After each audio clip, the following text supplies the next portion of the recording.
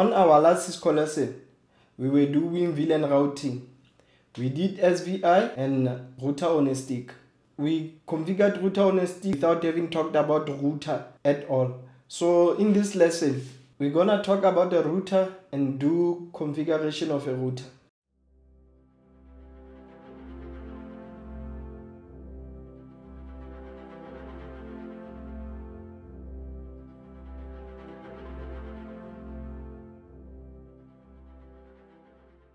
Welcome to another exciting episode of Technology for All Academy, an academy that teaches information communication technology networking for free.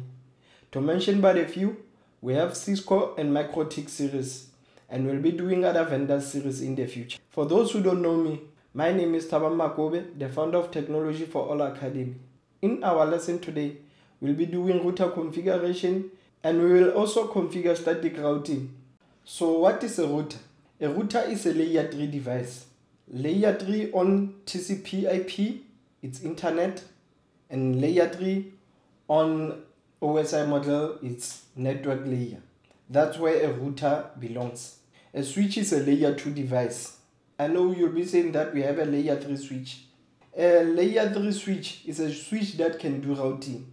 And in order to do routing, we know that we have to sacrifice the switch port by doing no switch port. And also we have to enable routing by giving the command IP routing. What is the work of a router exactly? A router is there to connect networks and it blocks broadcast messages. So if you are saying a router is there to connect us to other networks, how does it know about those networks? So for it to know about those networks, you as a network engineer, you have to tell it about those networks. You have to configure it. So a router knows about directly connected networks. It knows about the networks that you configured by doing static routing, and lastly by doing dynamic routing. Those are 3 ways a router can know about networks. So on our last lesson, we did router on a stick. And when we did router on a stick, we configured VLAN 10 and VLAN 20. And VLAN 10 we gave it network 10.10.10.0, and VLAN 20 we gave it network 10.10.20.0, and we also had network 10.10.1.1 which belongs to VLAN 1. So without wasting time, let me open my topology or my working place, and as you can see, I have added 2 more routers and a switch here, and this is what we did on our last lesson. So we know that from the last lesson, our networks were able to reach each other. And to show that, let me ping 10.10.1.1 and see what happens. Okay, the packets are going through all of them. Let's ping 10.10.1.100 and see what happens.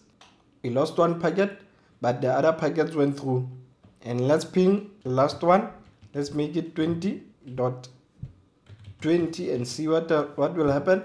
Lost 1 packet and the other packets went through. So there's a reachability within these networks. So in our lesson today, we are going to configure, we have our main building, we are going to configure supporting building 1 and supporting building 2. And we're gonna configure static routing between our networks. So without wasting time, let me go to supporting building 1. Let's open command line, enter.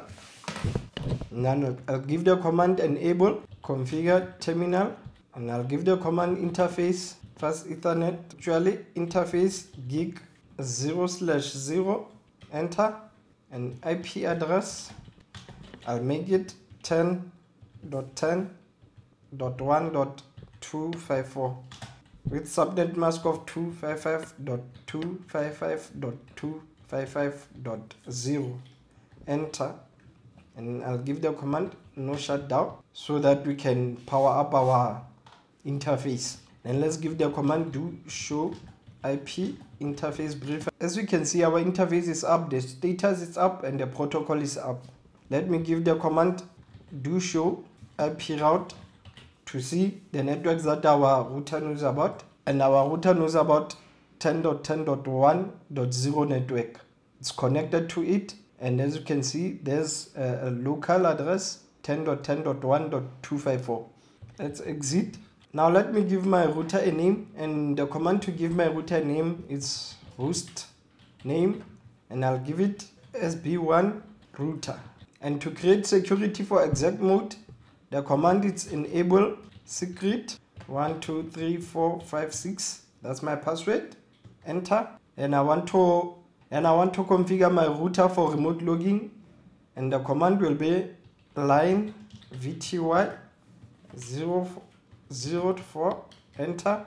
Password 123456. Enter. Login. Enter.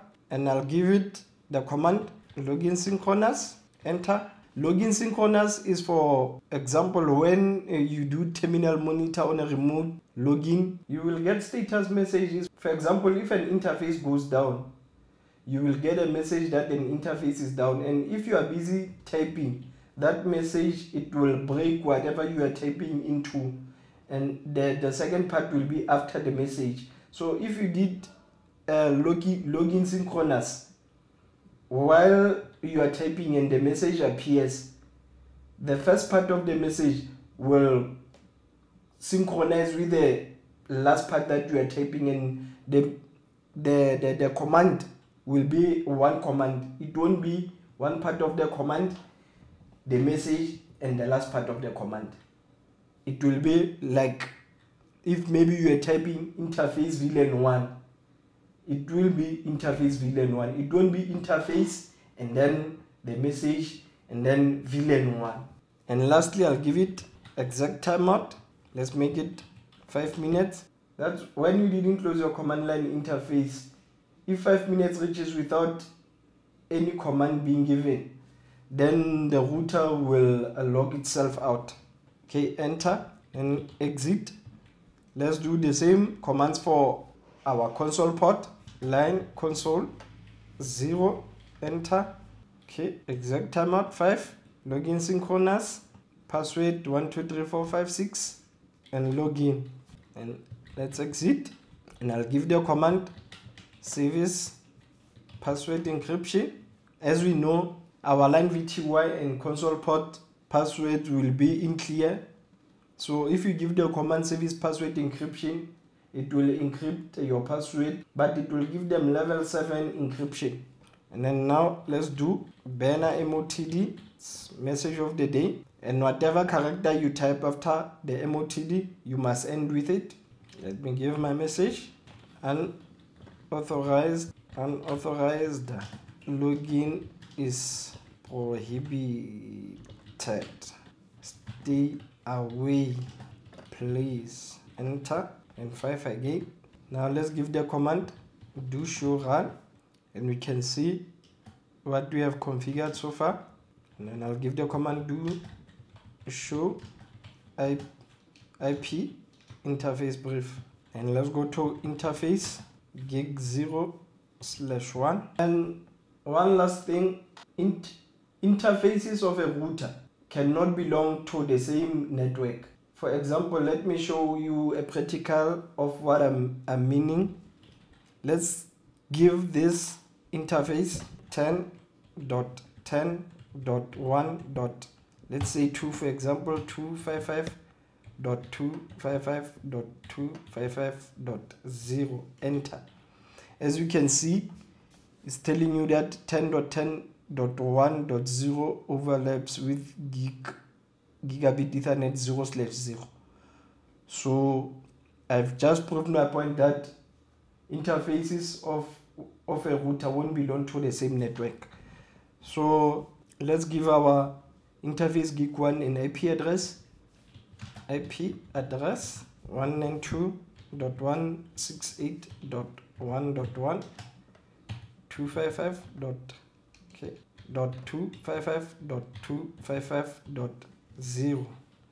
Enter, and I'll give the command no shutdown to power our port. Then let's end our configuration. And on exam, normally the command that they want, it's copy running configuration. startup configuration, enter. And then when it says the destination file startup config, you just press enter. You don't say yes or something, because if you type with the Y or yes, then you'll be naming your startup configuration whatever you've typed. So just press enter. Now let me go to my supporting building 2. Enter. My router is partially configured, so my password is 123456. Enter. And then I'll give the command enable. Enter to get into privilege mode. The password is 123456. Enter. Configure terminal. Enter. And then interface gig 0/0. Enter. Give the command no shutdown, and I'll give the IP address 172.16.1.1. the subnet mask 255.255.255.0. Enter. And I'll exit. Okay, and I'll give the command interface gig 0/1. Enter. And I'll give the command no shutdown to power our port up. Then I'll give the IP address 192.168. Okay, I'll give the command IP address 192.168.1.2 with subnet mask 255.255.255.0. Enter. And let me type enter. Now let me give the command show IP root. Okay, let me adjust my working place a bit. We know about the network 172.16.1.0 and 192.168.1.0. We don't know about the 10 network, so we can't reach the 10 net. Let me minimize my working place, and I want to go to SB1. Okay, press enter. Password 123456. Enter. Enable. Password 123456. Enter. And let's see the routing table. Show IP root. Let me adjust it a bit.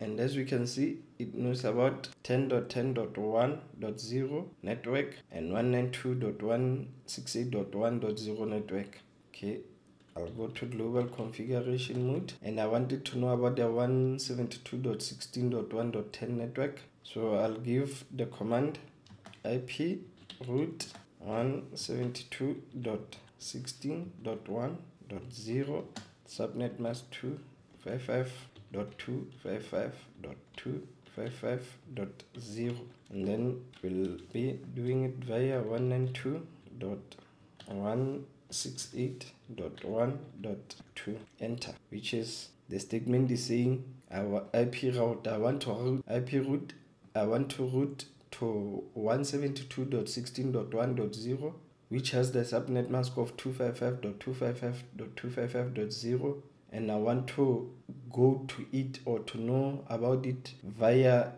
the network that knows about it, and that address that knows about it is 192.168.1.2. Okay, and then let's do show IP root, and then as we can see, now we know about the 10 network. We know about static route that we created 172.16.1.0 network, and we also know about 192.168.1.0. We also need to know about the VLAN networks that we created, the 10.10.10.0 network and 10.10.20.0 network. So to create a route for them, I'll give the command IP root 10.10.10.0 with subnet mask 255.255.255.0, and my next hop will be 10.10.1.1. Enter. And I'll also do the same for .20 network, .20, then enter. Now let's do show IP root, and then as we can see now, we also know about the VLAN networks via static routing. So let me type end and save my configuration. Okay, let me use copy running configuration, startup configuration, enter. and I'll say enter again and exit. Okay, we are done with this router. We are done with supporting building 1. So now let's go to supporting building 2. We open command line interface, press enter. Password is 123456. Enter. Enable 123456. Now let me give the command configure terminal to go into global configuration mode, and I'll give the command do show IP interface. Nope, don't want to see the IP interface brief. Usually do show IP root. Okay, let me adjust my working place. As we can see, we know about 172.16.1.0 network and 192.168.1.0 network. So we want our router to also know about the VLAN networks and also know about the 10.10.1.0 network. And to do that, I'll give the command IP root 10.10.1.0 with subnet mask 255.255.255.0, and the next stop will be 192.168.1.1. Enter. And I'll do the same for my VLAN networks, which is .10, enter, and .20, enter. Now let me give the command do show IP root, and as you can see, we now know about the 10 network, 172 network, and 192 network. So let me tap end, and then I'll save my configuration and exit. Lastly, let's go to our main building. Open command line interface.